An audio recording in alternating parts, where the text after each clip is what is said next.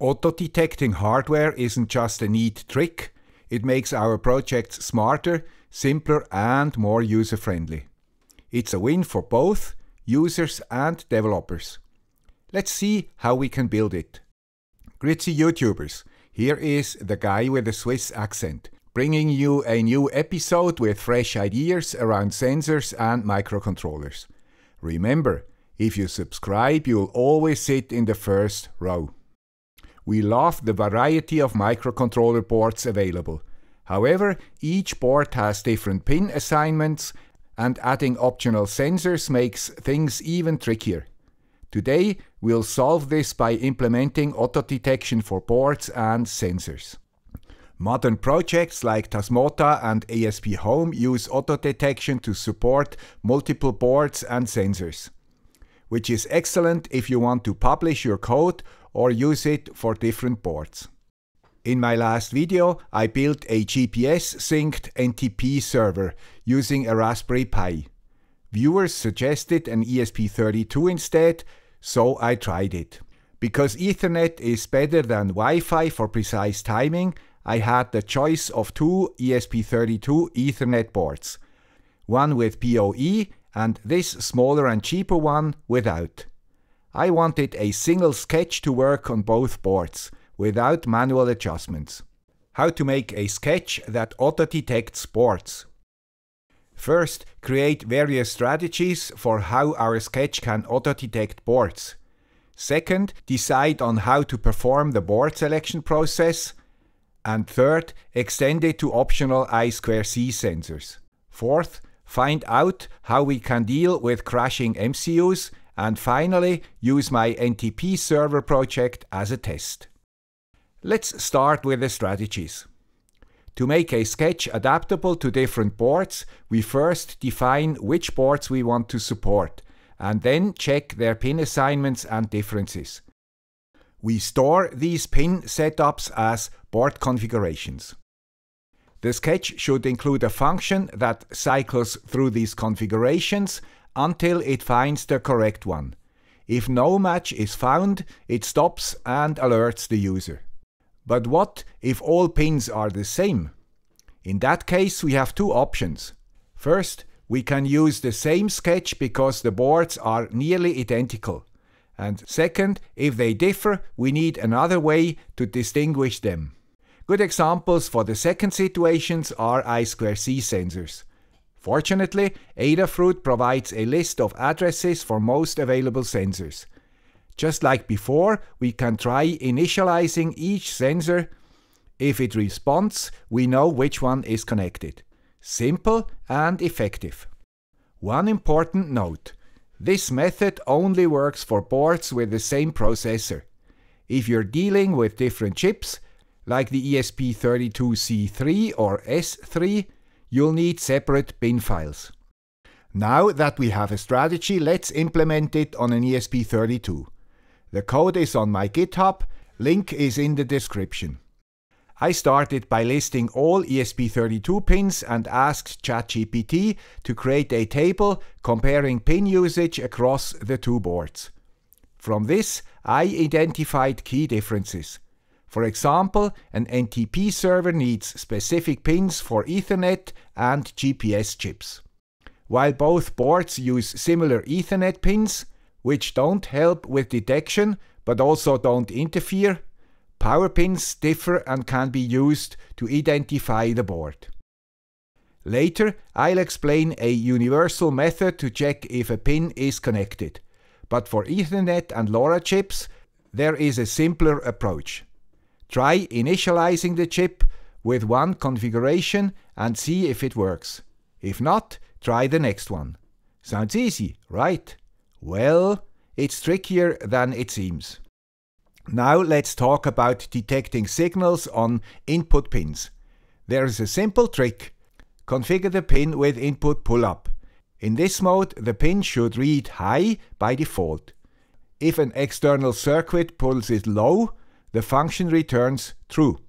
If nothing is detected, the function then sets the pin to input pull down. In this configuration, the pin should read low by default. If an external circuit pulls it high, The function again returns true, and we know that something is connected to this pin. By repeating this for a short period, we can even detect fluctuating signals. Now we have a clear strategy. Define which boards the sketch should support. Identify pins that can distinguish them. Run tests on these pins to determine the board. For I2C sensors, use their addresses since they share the same pins. Sometimes, like Sherlock Holmes, you must hunt for hidden tricks to make things work. Often you will encounter a problem like this. The Ethernet library only allows one initialization per run. If the first attempt fails and you try another configuration, the sketch stops, even if the pins are correct. The solution? Reboot before the next test and use this trick. The sketch stores the next configuration in EEPROM, so after rebooting it tries that one. If it reaches the last option without success, it gives up. An added benefit: once the correct board is found, the configuration is saved in EEPROM. The sketch then skips detection on future starts, saving time. Another useful trick: if you ever need to start fresh, just select Erase EEPROM during flashing. This resets everything, forcing the sketch to test all configurations again. Perfect. Now let's look at how our NTP server sketch detects the board. I wrapped the detection logic into a function called detectBoard, which returns the correct configuration number. You can easily adapt this for your own projects with different chips. The relevant pins for each configuration are stored in the board's structure.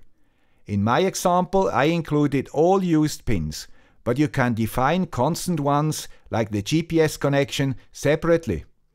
I prefer keeping everything in one place. It makes it easier to spot mistakes in pin assignments. First problem solved.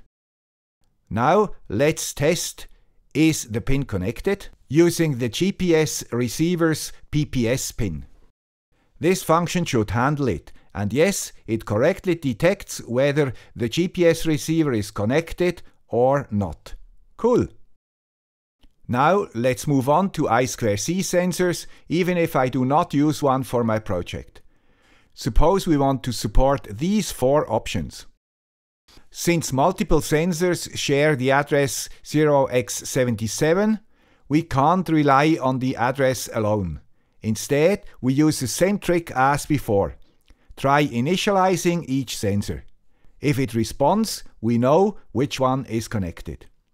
This time, there is no need for a reboot, and since initialization is quick, we don't need to store the result in EEPROM. As a last resort, if nothing else works, or if we only have output pins to distinguish boards, there is another trick. Select an unused pin and connect it to ground on board number 1, leave it floating on board number 2, and connect it to VCC on board number 3. This way, a single pin can identify up to 3 different boards. Not too shabby. Key takeaways from this episode. Auto-detecting boards makes sketches more user-friendly and easier to maintain. Users don't need to configure anything, and programmers only manage one sketch. Start by defining supported boards, then find key pins to distinguish them and store these in a structure. Detection logic runs through configurations, trying to initialize chips until one works. Some cases require a reboot between tests, so we use EEPROM to remember the last tried configuration. I2C sensors can be identified by their addresses or by initializing them one by one. For single pins, toggling between pull up and pull down can help detect connections. As a last resort, a simple jumper to ground, floating or VCC can tell the sketch which board it is on. Oh, and one more thing. ChatGPT again helped me with this project. I must admit, coding became faster easier and way more fun. No complex prompts are needed for quick and powerful results. You have to try it. That was all for today. As always, you find all the relevant links in the description. If you found this video useful or interesting, please support the channel. Thanks for watching and see you in the next video. Bye!